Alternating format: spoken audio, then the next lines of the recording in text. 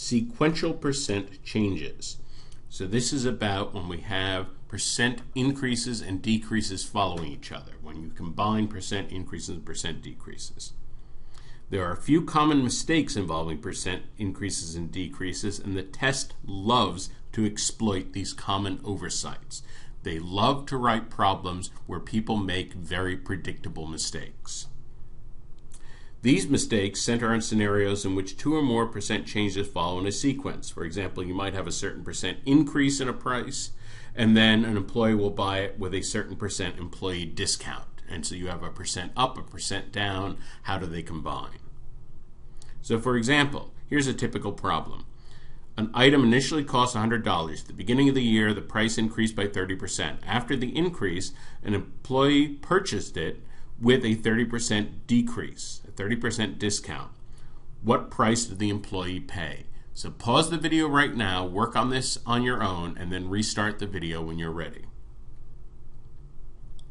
The first thing I'll say is that the answer is not $100. That is the trap answer. That is the predictable mistake answer. More than half the people who take the test will guess that, and they will be wrong. That is the most common mistake in this whole subject. The same percent up and then down, or down and then up, does not put you back in the same place. People think, oh, a 30% up, 30% down, they cancel. They absolutely do not. You do not wind up back in the same place. We answer this using a product of multipliers. Though a 30% increase, that's a multiplier of 1.3.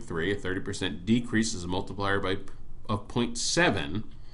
And so we just multiply 100 by each one of those multipliers. So 100 times 1.3 times 0.7 gives us 91. And that's the actual price that the employee paid. Now this might be anti-intuitive for some people. Let's think about this. It starts out at 100. A 30% increase means it goes up to 130. Well, then the employee comes along with a 30% discount, but they're not getting a 30% discount on a price of 100. They're getting a 30% discount on a price of 130. And 30% of 130 is bigger than 30% of 100, which is why the amount it goes down is larger than the amount it goes up, which is why the employee winds up paying a price less than $100. Here's another problem. At the beginning of the year, the price of an item increased 30%. After the increase, an employee purchased it with a 40% discount. The price the employee paid was what percent below the original price? In other words, what percent below the price before the increase? So again, pause the video, take a moment to work this out on your own.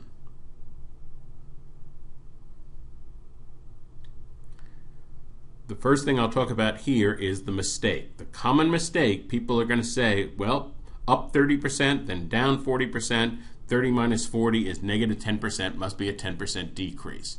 Guaranteed, more than half, maybe even 3/4 of the people who take the test will fall into this trap.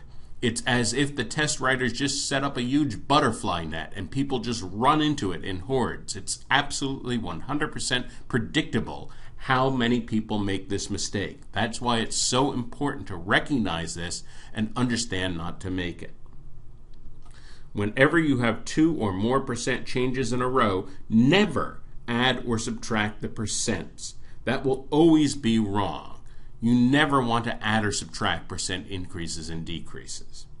Instead, what do? Of course, we use multipliers. We always use multipliers for percent increases and decreases. So a 30% increase, that's a 1.3 multiplier. A 40% decrease, that's a 0.6 multiplier. We're just going to multiply those two multipliers. They multiply to 0.78. 0.78 is the multiplier for a 22% decrease. And so this means that what we have going on here is a 22% decrease. The price that the employee paid was 22% less than the original price. Here's another. The price of a stock increased 20% in January, dropped 50% in February, and increased 40% in March. So in other words, that's the first quarter of the year. Find the percent change for this 3-month period, the percent change for the first quarter. So again, pause the video here and see if you can work this out.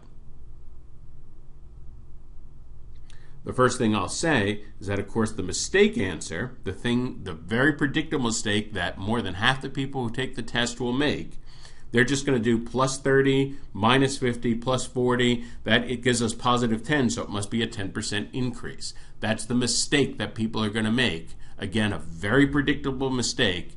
The test writers absolutely love it when they can write a question that has such a predictable mistake.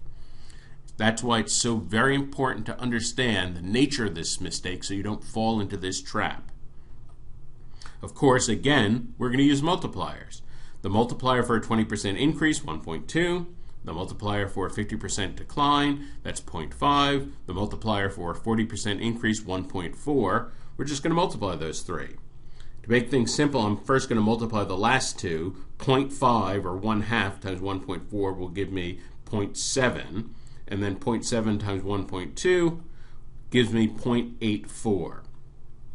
That is the multiplier for a 16% decrease.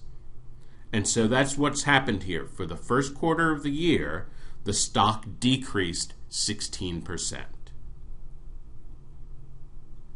So in this topic, it's very important to understand both the nature of the mistakes, the very tempting mistakes, as well as to understand what the right thing is to do.